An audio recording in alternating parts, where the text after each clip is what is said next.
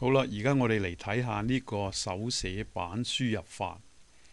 咁佢個系統裝置呢，你係需要用一個硬件啦，即係一個手寫板插落個電腦度，然後呢就裝上軟體啦，就你可以直接寫字落嗰塊硬板嗰度。咁啲字呢就會傳落個電腦個熒光幕上，咁就變成你所需要打嘅字啦。而家你可以睇下硬板嗰個樣係點樣啦。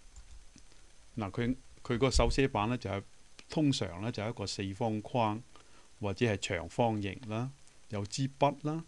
咁嗰個框裏頭呢，就係一個光滑嘅面呢，你可以直接寫字落去㗎。當你寫好個字之後呢，咁佢會傳到電腦度。咁電腦上邊呢，亦都有一個同樣顯示出嚟有一個四方框，就係你啱啱你所想寫嘅字。咁你寫完字之後呢，電腦就會回報俾你呢，就係呢個係咩字。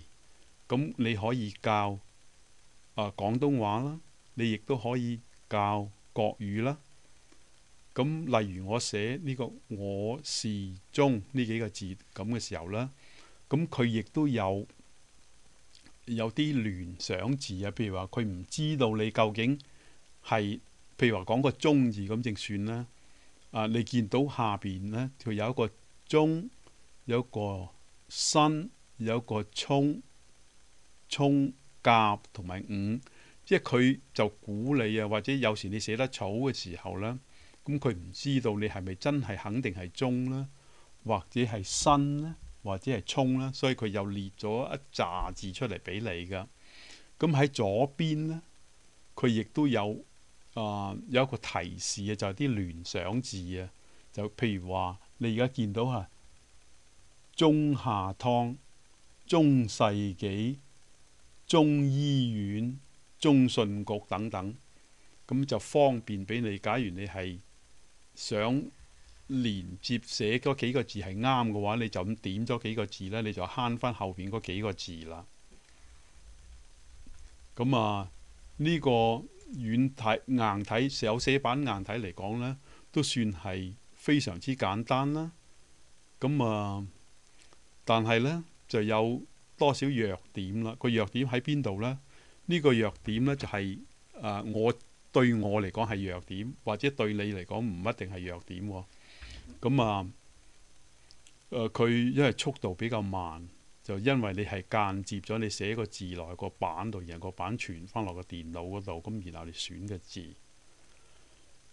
咁呢，第二呢，就係唔適宜執筆忘字嘅人啦。譬如話你寫個字你都自己想唔出嚟，咁你冇辦法寫到出嚟嘅時候呢，個電腦亦都冇辦法同你打出嚟。咁呢個其次呢，呢個輸入法呢，亦都有嗰個硬體時空嘅限制。其實都係軟硬體都有時空限制。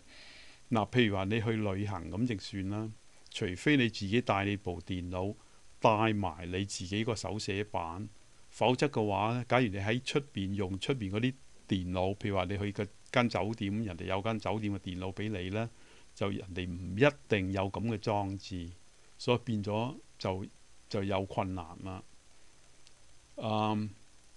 呢個手寫板呢，仲有一個弱點呢，就係話唔適宜於寫好多字嘅文章。